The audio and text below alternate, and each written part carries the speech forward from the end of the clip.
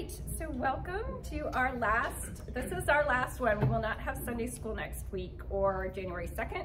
And at the end, I'm going to ask Carl to share what he's going to be teaching in January. So we're very excited. Carl is going to be teaching our Sunday school lesson in the new year. But this morning, we're going to look at a couple of different, if you have your book, we're going to look at Christmas Eve, which is the object for Christmas Eve is cloth. And we're going to look at Christmas Day, which is light. And hopefully, if we have time, just maybe one or two from the first week of Christmas, which is hearts. So the reading that comes to us for Christmas Eve is Luke verse 7 from chapter 2. And she gave birth to her firstborn and wrapped him in bands of cloth and laid him in a manger because there was no place for them in the inn. Jill starts out by saying that her Bible dictionary tells her that wrapping an infant in a band of cloth is, quote, a normal act of childcare for warmth, security, etc. She writes, I like the etc.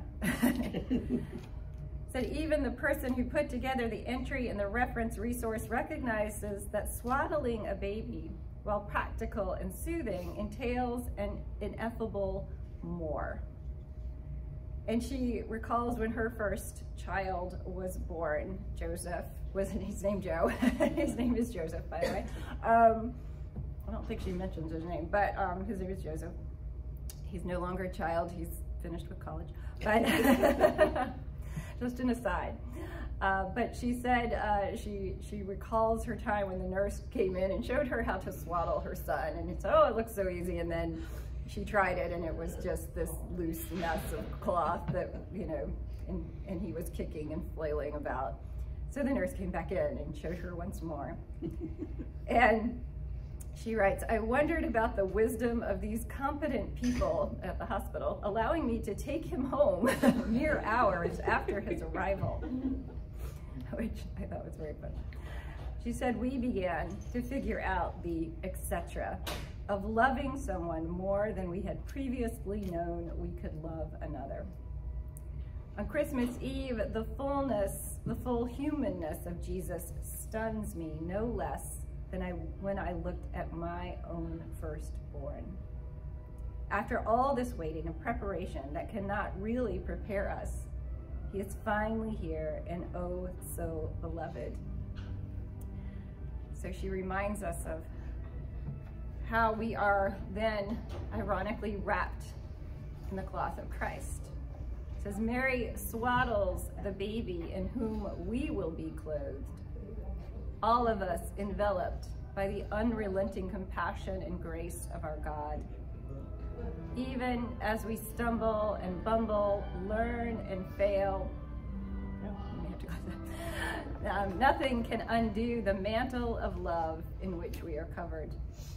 We see the baby Jesus wrapped by his mother in bands of cloth and know the one she holds has the whole world in his hands. Therefore, we can rest secure. So it's not really a question, but just a sort of a charge. It says, whenever you touch cloth today, which will not be hard since we're all clothed, allow it to remind you that you are also clothed in Christ, wrapped in the love of God. So I love this passage. It's only one reflection on cloth, but the idea that this infant that desires to be comforted himself, Christ, just like any other mortal child born of woman, is wanting to be soothed and comforted and swaddled. And we have this story of Mary, and she also talks about just imagining Mary fumbling as much as she did, trying to figure out, and she said she didn't even have the benefit, you know, of the nurse to help her. And they would use strips of cloth and just wrap until this baby was like a little burrito baby. All snug. And how Mary, this child herself, really so young, and so blessed, but still you can only imagine. And I love how Jill says, and she's holding the whole world in her arms. how powerful that image is, to imagine this tiny little child that you yourself just gave birth to, is something so much more, the overabundance of Christ. And we do have the sense that she does know this. She does have that understanding because she ponders this in her heart. We'll hear that, I imagine today, we'll certainly hear it later in the week, that, you know, everyone comes to look at this child who is born, and the shepherds and everyone are flocking to see this child, and she ponders, all she does is ponder silently in her heart that she is holding the hope of the world in her arms. Amazing. No pressure, right? No pressure on mom there, right? To raise this child well and keep him healthy and happy. And the hope of the world swaddled. So it's a lovely juxtaposition of this little infant who desires the same thing every infant desires, and yet will soon clothe the rest of the world with his love. So I like that idea that as we go about our day or our week, and maybe as you put on a sweater or a jacket or something that you kind of wrap around yourself as well, that you'll think of that and remember, it's hard to imagine an infant having so much more in him, and yet there he is, this miraculous being. So it's just, I like this devotional for Christmas Eve very much, imagining just the humanity of it, but the divinity of it. And that is, of course, the incarnation, fully human, fully divine.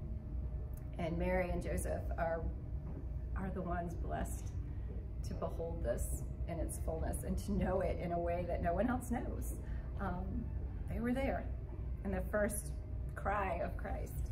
So what a privilege, you know, when you read about the Annunciation, and, you know, the angel comes and Gabriel, you know, blessed favored one. And she's probably like, oh, what does that mean?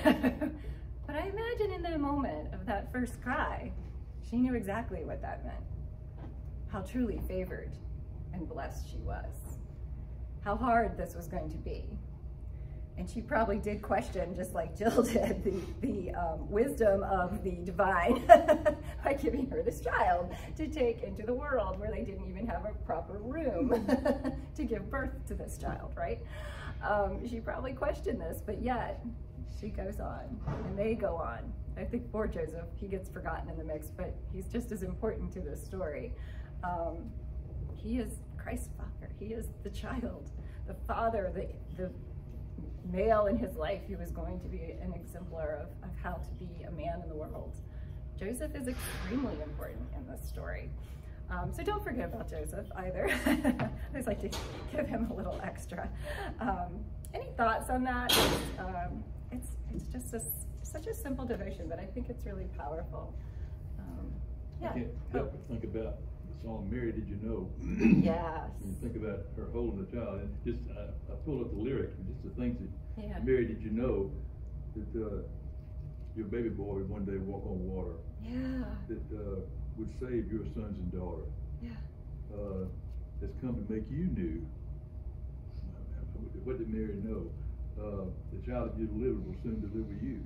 Yes. I mean, isn't that just an amazing thought? Yeah. And Mary, did you know that your baby boy will give sight to the blind, calm a storm with his hand, walk where angels trod. When you kiss your baby, you kiss the face of God. Yeah. Mary, did you know it? He's the Lord of all creation. Yeah. Just think about what she could not have known, you know, at that specific moment. The etc. The baby boy will rule the nations. Was heaven's perfect lamb, and is a great I am. Yeah, it's a great song that captures that. What she knew and what she didn't know. She knew holiness in her hands, but what he would really be doing, all that he would do. Well, you think about how often. Sorry. Let me go, George, and then. Well, I think about clothes. The Bible says the Israelites' clothes didn't wear out when they were wandering through the desert. And then we get to heaven, and the price clothes, that'll never wear it. Yeah, this idea of cloth is there. You could do so much more even with cloth. She chose it for Christmas Eve and just the singular devotion. But yeah, the cloth, that's a great image throughout the Bible. But yeah, it doesn't wear out. Where are you going to get cloth in the desert? Nowhere. Carl. Well, and think about so many of us don't want to embark on something until we can understand the wholeness, the fullness, that we control the variables, right. that we can control it, right? And yeah. Mary had none of that. Talk about leaping out into the darkness, not knowing, but in faith. Yeah. And yet she did. Yeah. And thank you for it. Yeah, there's no controlling these variables. there is no game plan for her and Joseph. It's like, I'm trusting you with the hope of the world. Good luck. Figure out. This is your first child. It'll be fine. It'll be fine. Everything will be good. Everything will be fine. You know. Luckily, she does have her cousin Elizabeth, hopefully, who is a guide for her as well. But imagine the two of them. Look how worried we are with our first child. Yeah. We're dropping it. And here it is all over the world. Oh, God. I never was afraid I was going to drop him. No? You can't imagine. Well, I did drop mine. I like the line that I guess it's all used that about driving babysitting. out of the hospital parking lot unsupervised. I know, yes. We certainly think you should have someone go with you, at least, you know. Are we sure we should let them go with this child, you know? Yes, they're the parents, but they seem very clueless, right? I'm thinking about how important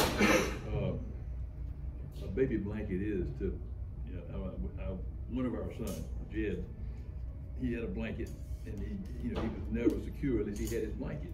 Yeah. A piece of cloth.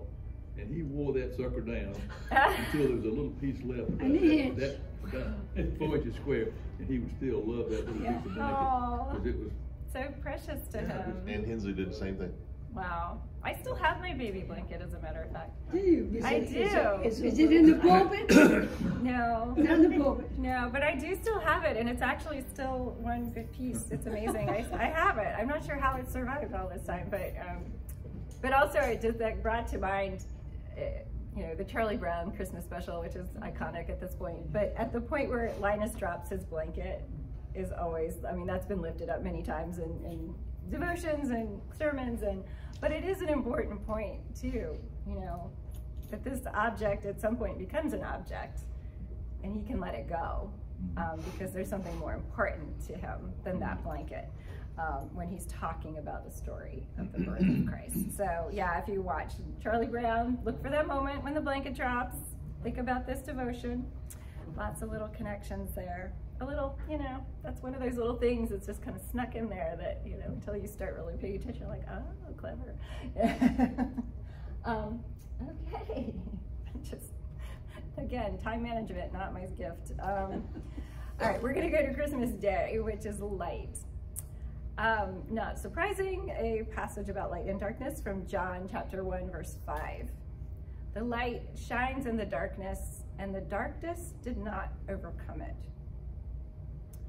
She talks about, you know, this book just came out, so she is referring to very recent times where everything does seem very overwhelming and dark, and she has a list of all of the things that that weigh on us in the world.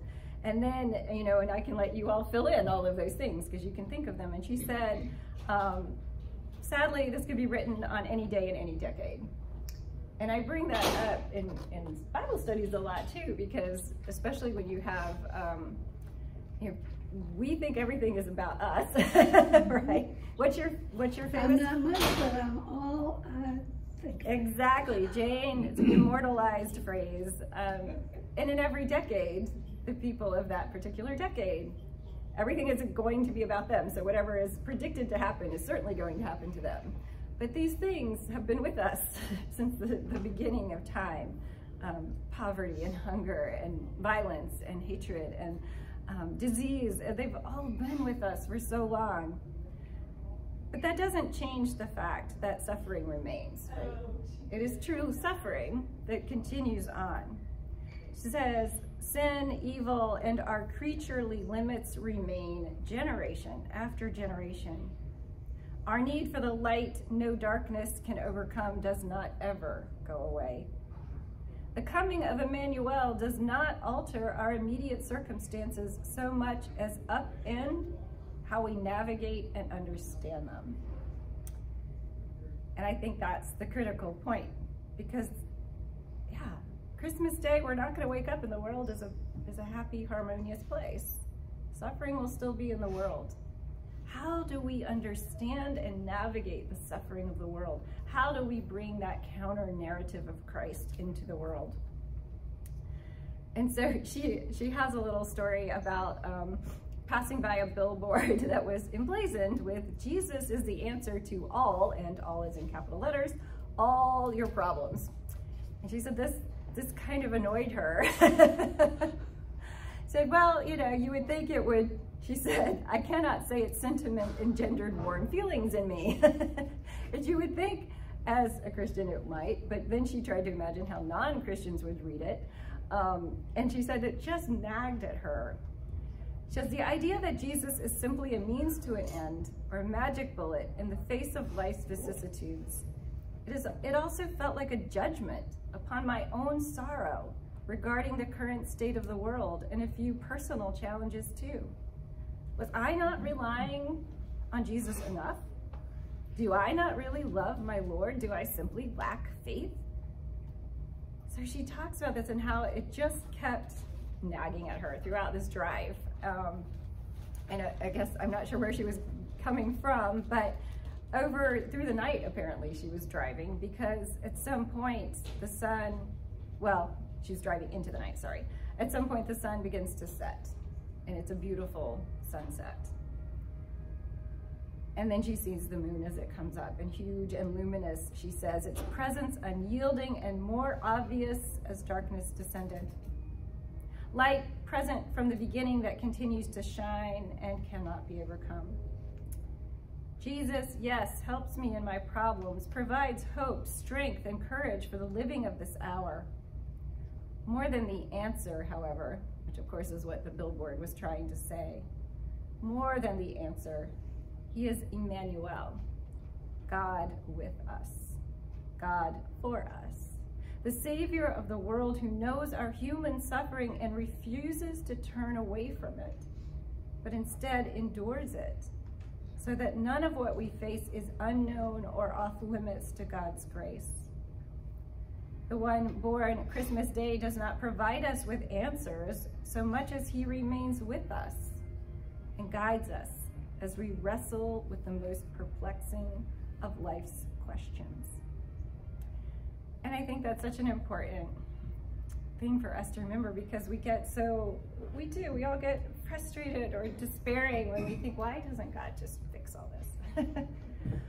Well, let's go back to the beginning.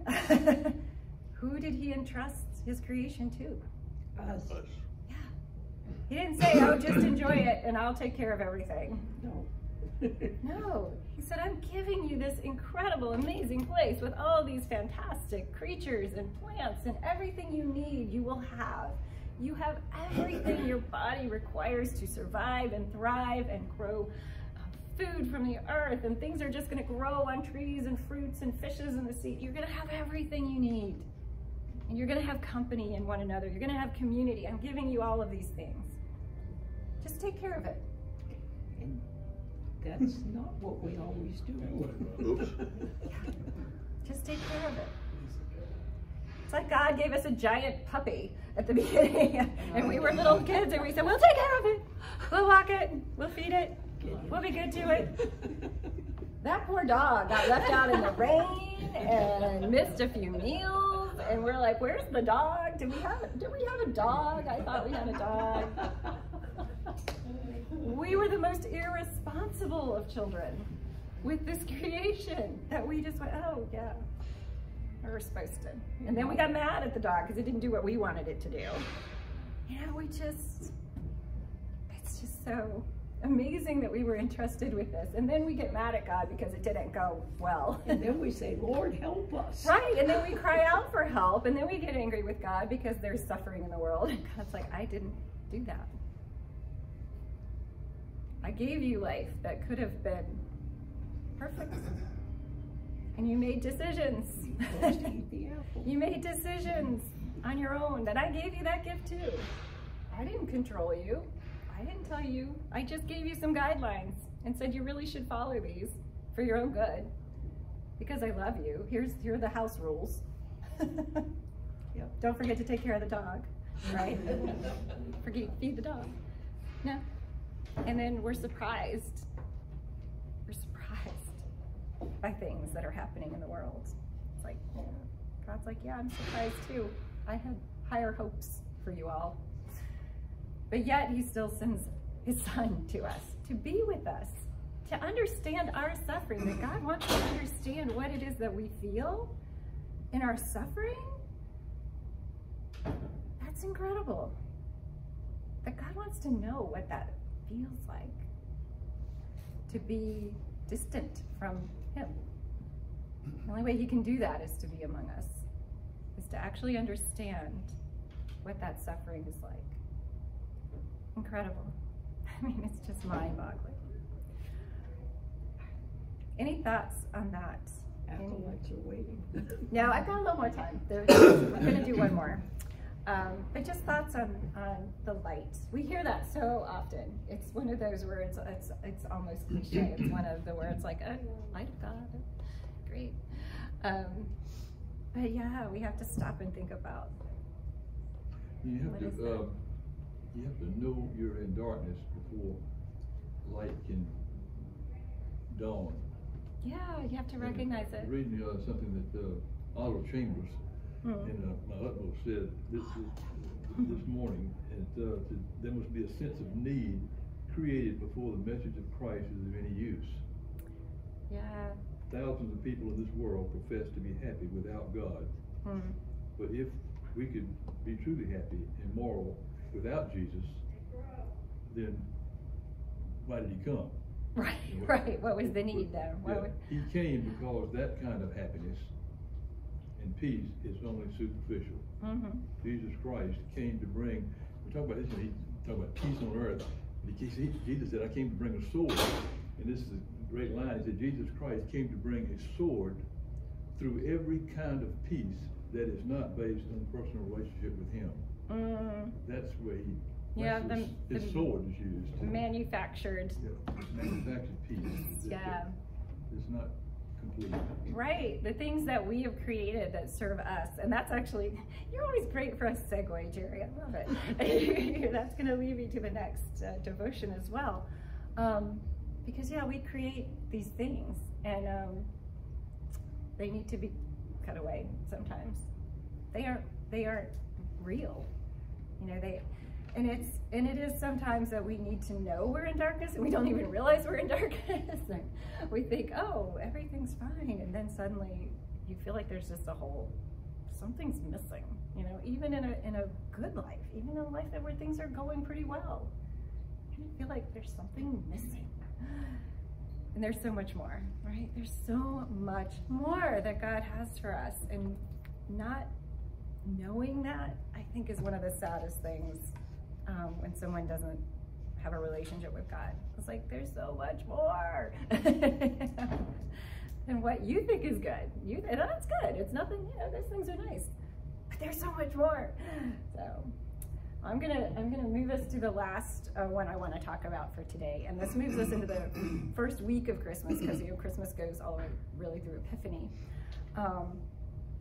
And this is one of my favorite passages from Proverbs. We don't look at Proverbs very much. Proverbs is great to study. It's hard to study because it's all these sort of phrases, and there's not a narrative to it, but it's a great book to study. What page are you? Oh, I'm on page 124 if you have a book. And it's Proverbs 3, and she lists 1 through 8 as the entire reading, but this is just Proverbs 3 verse 5, which is very familiar. It's emblazoned on many a coffee mug. I have one. I should have brought. Trust in the Lord with all your heart, and do not rely on your own insight. And some translations say, do not rely on your own understanding. trust in the Lord with all your heart and do not rely on your own, I'm going to say understanding, that's my preferred translation. So Jill talks about this. She says, you know, we remember all these things. We remember God's teaching. Hold fast to loyalty and faithfulness. Do not rely on your own insight. Follow these instructions according to Proverbs, bolsters our trust in the Lord. Trust the Lord with all your heart. In contrast, question your own thinking and insight. One of the conundrums we face, though, is how to tell the difference. So I wanted this to be our last devotion because it's going to be sort of the thing to think about as we go into the new year, right? Something for maybe a meditation for the new year. Often we want God's stamp of approval on our own judgments and plans, so much that we convince ourselves that they are synonymous. She writes, I appreciate that Anne Lamott quote, you can safely assume you've created God in your own image when it turns out that God hates all the same people that you do. Yes, that's a clue right there. That's a big, big clue. Like, God hates those people too. Really? I'm pretty sure he doesn't. Pretty sure that's just you. Hence the admonishment to trust the Lord with all our hearts and do not rely on our own insight. So here's how, well, then we're like, well, that's well and good. How do we do that? Jill will not leave us hanging. Says we need to check our insights against those of God. When we need to check our insights against those of God, we need only look to Jesus to see if one resembles the other. If the likeness between our thinking and that of the teaching of Jesus closely matches, then hold fast to it. If not, be faithful enough to back up, regroup, and think again. That's a tough one for us. Yes. We've made up our minds, right? Whatever it is, whatever stance we have taken and we have dug in our heels, we have planted our flag, this is what we're doing, this is what I think, We just dig It is deeper. right. It is right, yes, it is right. I am right. Convinced that I am right. But if we do what Jill has asked us to do, if we say, well, what do I know about Christ? What do I know? Pretty sure Christ would not have anything to do with my plan and would not agree with me whatsoever on how I feel about XYZ, right? That he would probably ask me to give that some more thought. Back it up before you go running out the door, or running off your mouth. Think again. Think again. But she does allow that our culture does not support this sort of idea, right? Our culture is about, I'm gonna say what I'm gonna say and I'm not gonna back down from it. Right. I know, oh gosh, I could go on about social media, but we've heard it a million times. The anonymity, the ability to just say whatever you want to say without any thought to how it impacts another person, or even if you believe it, you just say it. Sounds good, right? No. You put something out in the world that you never even gave a thought to. And now it's out there. And someone may have been very hurt by it. So what she says about our culture, it's not just the US, it's everywhere in the world. Changing our mind on an issue brings forth calls of hypocrisy or weakness or disloyalty. And someone will call us on that. Well, you just said, or all your life you've said this, and now you're saying, what a hypocrite. I thought about it. I changed my mind. That is part of our tradition. We call ourselves reformed and always reforming, always being reformed. You could change out reformed to transformed and always being transformed, always transforming. Yeah, you know what? I thought about that. I was wrong. All those years, I was wrong. That's not easy to say. It's not easy to stand up and say, yeah, you can find, you know, maybe something I wrote about that or said about that or preached about that, or I was wrong. I was just wrong. It takes a lot of trust, hence the proverb. Trust. It starts with the word trust. First, you have to trust in the Lord with all your heart. Yeah, I'm going to have to eat some crow. Not going to taste good. I'm going to be maybe embarrassed. Yeah, maybe I'm going to be called a hypocrite, or that I'm weak, that I'm just backing down. It's like, no, maybe I just changed my mind. She writes, this text reminds us, however, that our only unchanging loyalty is to the Lord. And that complete trust in and love of God provides the true north of our wisdom, judgment, and behavior. Trust in the Lord with all your heart and do not rely on your own understanding.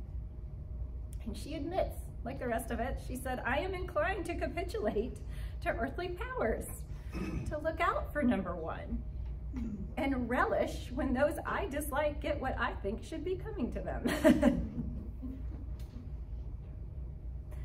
We have our little judgments and we take delight when we think they have been meted out to someone. That's what they deserved. Really? Did anybody deserve that? I don't know. I don't know. Who are you to say what they deserved? It says, no wonder Proverbs tells us to trust in the Lord with all our heart and do not rely on your own understanding. When I hold up my conclusions and compare them to the person of Jesus Christ and the teaching of God, the contrast between the two is stark and easy to distinguish after all. Yeah. So we've got we do actually have, look at that, we have a couple minutes left. So she does have a couple questions at the end. And I think, you know, I know the answer to this, but if you have additional thoughts on it, it says, do you find it difficult to discern God's wisdom from your own? If somebody does not have a problem with this, please sign up to preach, because I would like for you to talk to the entire congregation. But she does ask, how do you go about telling the difference between the two? And then follow up, often we are told to trust your gut. How does that cultural admonishment fit or not fit with the instructions from Proverbs? Does anybody want to weigh in on either of those, or just something else entirely related, though, however, to this particular devotion? I think we take for granted that God is never turned their back on us. Right. So because of that, there's not really much that I need to do to build a relationship with God in my mind, because it's already a given relationship that I'm not gonna lose. Well, like when I'm with my wife, if I wanna charm her heart, I need to work on it. So, because it's not a given relationship, but God's relationship, because it's already been given to me, it might be maybe some understatement, but I don't think I think much about it. We just make decisions without thinking that you can rely on a second opinion. Yeah, yeah. Because no matter what is there, so I guess I guess when I make decisions during the day, I just forget that God might be standing there just watching me. Okay. Yeah, that's fair enough. That's good. That's awesome. If we have that given understanding, if we can hold on to that, I think that does help guide us. And in some ways, it's kind of when we talk about praying without ceasing, at some point you learn to make decisions also without questioning them so much, because you've absorbed and starting to embody, well, this is what I know about Christ. This is this given relationship. I'm in it already. Here's what I do. Here's how I base my decisions. That's a wonderful gift to have. And sometimes we forget, we do forget sometimes that God is there always, constantly. We also sometimes forget that God is with that person we don't like.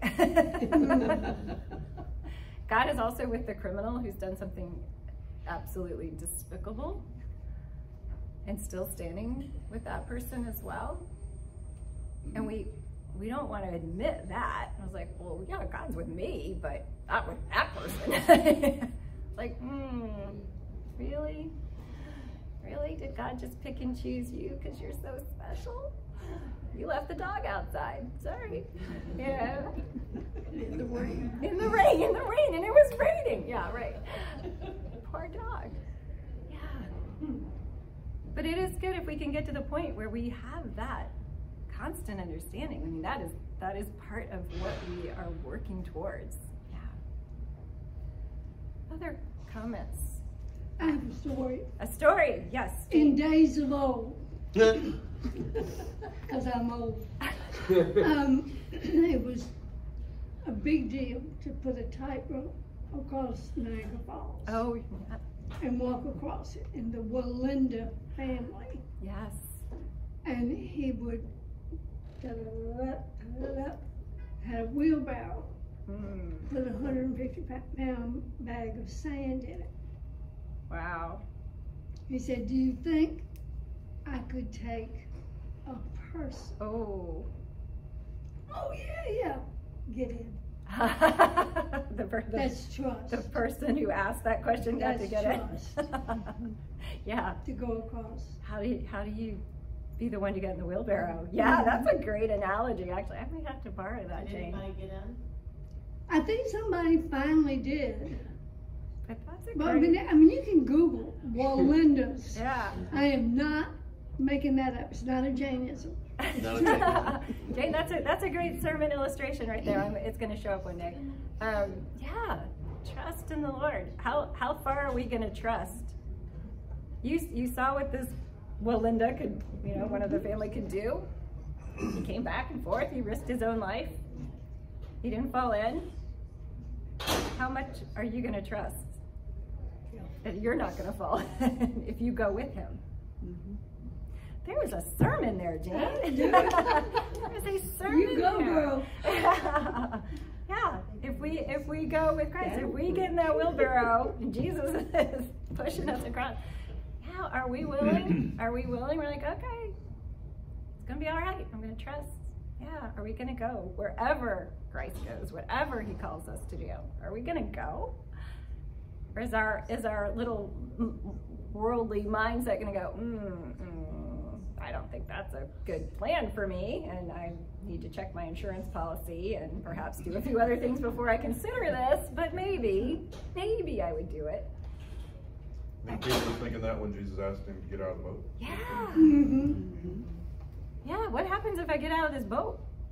Seems like something's gonna change dramatically if I get out of this boat, right? Great line. If you want, this book, if you want to walk on the water, you got to get out of the boat. Yeah. Yeah, you gotta get out of the boat. You can't just stand there looking at the water going, Yep. looks pretty liquidy to me. Sometimes you gotta think, okay, He asked me to do it. Why would He ask me to do that? Has He ever asked me to do anything that would knowingly hurt me? No. And why wouldn't I try at least? Trust in the Lord with all your heart and do not rely on your own understanding. I'm going to leave you just with that proverb. Oh, and there's probably an acolyte waiting for me. So, thank you for being here. Thank you for being part of this study. And I'm gonna let Carl come up and talk about what he's gonna be teaching. And then Carl, if you can turn off the video when you're sure. done, that would be perfect. Thanks, everybody. Okay, so January 9th, we'll start an 8-week cell lessons on the discipline of building Christian community. And it will be provocative. It will be intended to be engaging. I want to ask us to look hard at ourselves. I want to look at examples throughout the text, the Bible, to see what we are called to do. And I want us to leave that study changed. I want to give us some practical things to discuss and ways to act. The task for y'all is to everybody bring somebody. So let's pack the house and start the community right here. So I'm looking forward to it. I'm still writing it, so I'm still making stuff up. And I expect lots of good feedback and attendance. So, any questions? Start January the 9th. Huh? Looking forward. All right. Thank y'all. Thank you.